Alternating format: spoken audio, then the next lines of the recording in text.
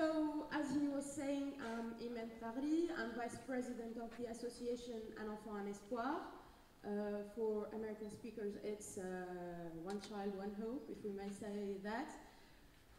What am I going to say today is that I'm also an English teacher, and the subject I'm going to talk about is education. How can I not speak about education when I'm a teacher? But before we start about that, let me talk in a general about education. You know, recently I've been conducting a recruitment campaign for the association. I've had a lot of people coming to join the association, and when I asked them a question, if you were a leader, if you were in a position to decide, what field would you tackle? What field would you change? What is your fight for society? Let me say that 90% of the interviewees answered education. I went ahead with the questions. Okay, thank you, education, that's perfect. But what are you going to do for education? Nobody could answer this question. It's good to try to change things, but you must have a plan, you must have an action to do. You know, nowadays we can see through Facebook, for example, we see pictures of schools. They are poor schools, they are deteriorated. What are you going to do for these schools? Are you going just to share, to click and say, oh, poor school? That's not the way you are going to change things. Build Conference today is doors to change. Education, it's the most important fight, let me say. Maybe I am subjective, maybe I am unbiased, but that's very important. Education, it's the roots, it's a fight that starts from the beginning. When you go to schools and you see pupils carrying heavy bags and they are like going to do something awful, as if the day, it's torture day, it's not school day. They are not happy at schools. What are you going to do for them? Click on Facebook, share, oh, poor boy, look at his bag, 50 kilos, and he's still carrying going to school. Here, it's our conscience, it's our motivation that should be present, that should be answering this question. You know, nowadays we see also a rise of private schools. State schools are abandoned. There is no infrastructure. There is no extracurricular activities for the pupils. I remember when I was in primary school, a long, long time ago, but not that long. When I went to school, I was happy because every Tuesday I've had my reading club. Every Tuesday afternoon. Every Saturday I went there because I knew I was going to perform in Red Riding Hood or Snow White, and I was happy with that. Nowadays, pupils, they go and they don't have extracurricular activities. No clubs. If you want a club, pay for it. In private schools, clubs, you must pay for them. So if you don't have money, no clubs, no fun. So education, it's vain. No need for that. Even within the capital city, let's not talk about coastal areas and rural countryside.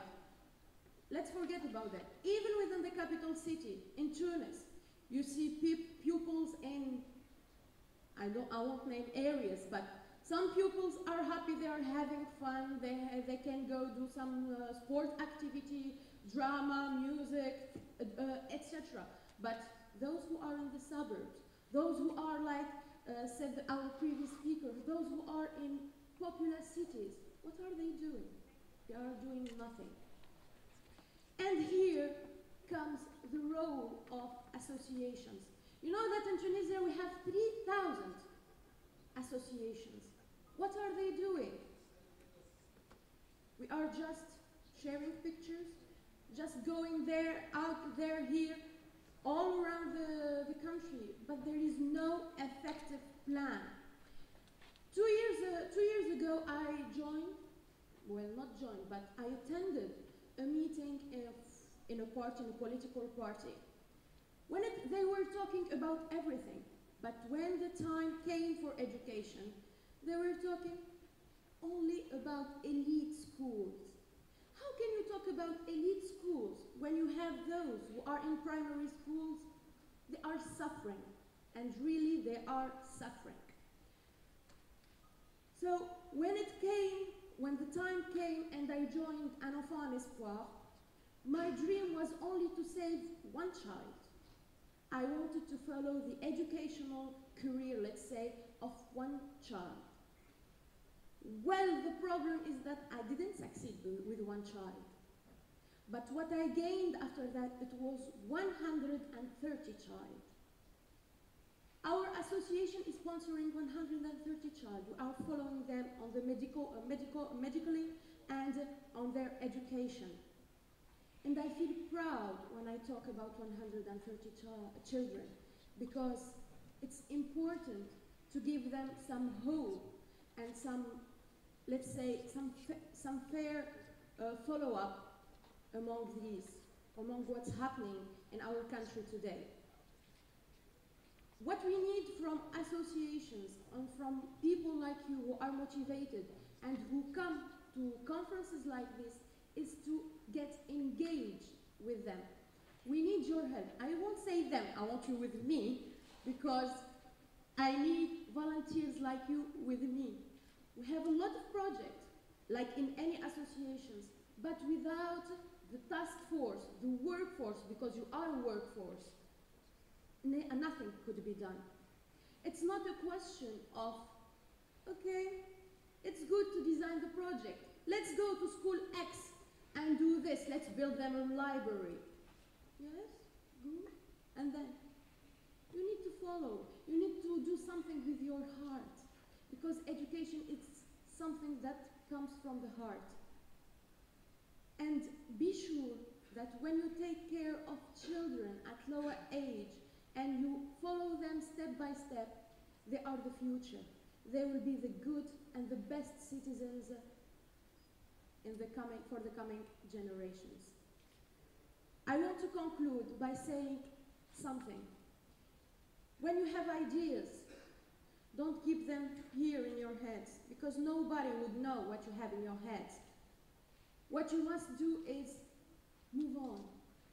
Put a step forward, yes, and join us. I won't say the other association, but join us and help us make modern schools and offer an equal chance for all pupils, and specifically for those who don't have anybody to look at them and to help them raise. And that's it. Thank you very much.